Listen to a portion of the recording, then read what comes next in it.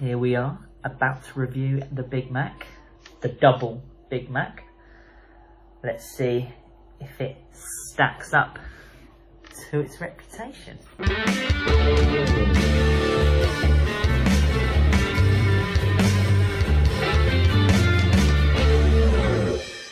Hello there and welcome to Food Review UK. My name is Gossi and today we are reviewing the double Big Mac from McDonald's. Doesn't need too much of an introduction, this one. It is a 4-patty Big Mac. I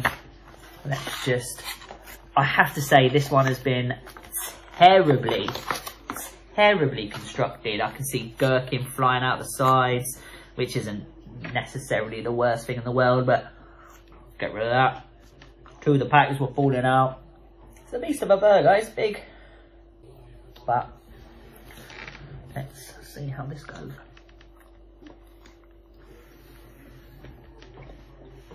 Like, this review might come across quite harsh and not maybe a true reflection on what the double Big Mac actually is like, because it is poorly constructed. I've got cheese coming out the side of here, gherkins were already out. When I first opened the box, two of the patties were pretty much fully slid out of the side, so I already know it's a poorly constructed burger anyway, which might not be the case when I have one again, like going forward. But it tastes, it tastes too dry for what it should be. There should be much more Big Mac sauce in there to compensate for the extra two patties. So actually, it tastes a bit dry, and I prefer a normal Big Mac to this, because my instinct is that, yeah, it's very meaty, but it's pretty dry and pretty bland. I'm not getting enough Big Mac sauce, and the Big Mac sauce is the je ne sais quoi for takeaway burgers. So for me, I feel like, yeah, we all love a burger that, you know, we all love them taking an iconic burger and, you know, making it bigger or whatever. I prefer the grand Big Mac to this double. I feel like they've missed the target a little bit, but again, I don't know whether that's just because it was poorly constructed in the first place. But that's on them, isn't it? If they get a poor review because they're building shitty burgers.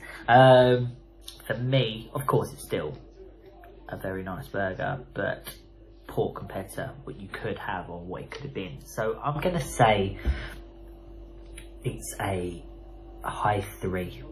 Actually, yeah, probably one of my weaker McDonald's reviews. Thank you for watching. Like and subscribe for more videos and all the rest of that. Well, big up you all. Lots of love. Take care. Stay safe. Bye. Wait. Stop the press. I'm recording again. Hey Val, I don't know if you'd say stop the press. I'm recording again. I think that's probably an oxymoron. I got into the heart of the burger, where it's sauce central. This is good. I'm enjoying it much more now. However, it shouldn't have taken half the burger to start enjoying. And again, I think that's a testament to how poorly constructed the burger actually is. But it does just enough to make it a 4-star product. Well, peace out. Bye. The people who came up with it, like the boss just said, you have a week off, you deserve it. Yeah.